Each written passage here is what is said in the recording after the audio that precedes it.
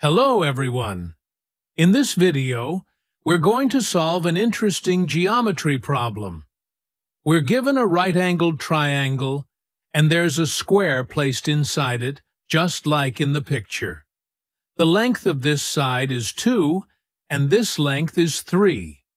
Can you figure out the area of the square? Take a moment to think about it.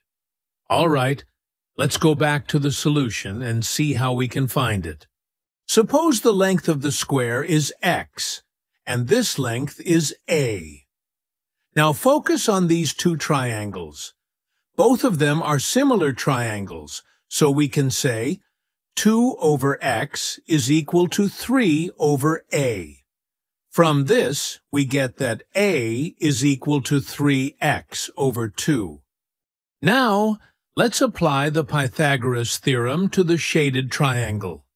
We have a squared plus x squared is equal to 3 squared.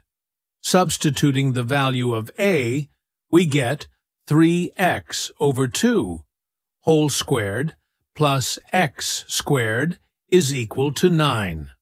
Simplifying this, 9x squared over 4 plus x squared is equal to 9.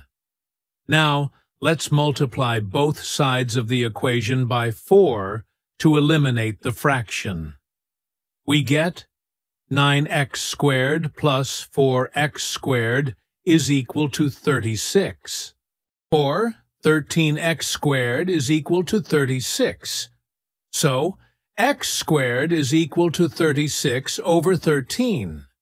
Since the area of the square is x squared, the area is 36 over 13. And that gives us our solution. But wait, before you go, I've got one more challenge for you. Can you find the area of this square in terms of a and b? Thank you so much for watching and supporting the channel.